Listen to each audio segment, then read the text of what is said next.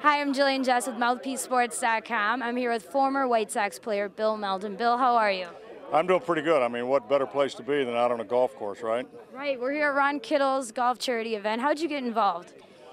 Well, how did I get involved? I guess we all play in these things all summer long, and I've been back here now about 15 years working with the Sox, and Ron's been running this tournament for, I guess, over 15 years. And I stopped playing in these about 5 years ago, but Ron, works for the White Sox, and myself and Moose Gowan and Dan Pasqua and Carlos May and all of us. It's good to come out here. I mean, he has a good mix. What's it like working and being involved with all those guys?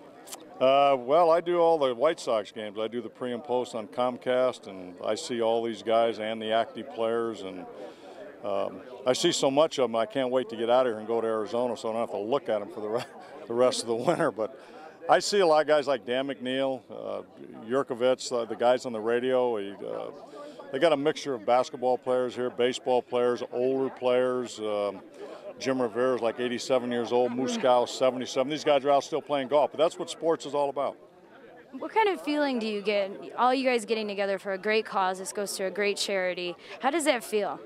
Well, I see most of these guys at the ballpark. I was in the Baseball Players Alumni doing some of these about 20 years ago in California, and anything you can do to raise money, I think Ron's pretty well cemented here in this Indiana area, so he raises a lot of money here for the hospitals or whatever his charity is. So, most of us are friends of Ron. Ron played with the White Sox. He's in this community, and it's pretty hard to have these tournaments go over 5 or 6 years, but I think this one might be in its 15th for all I know.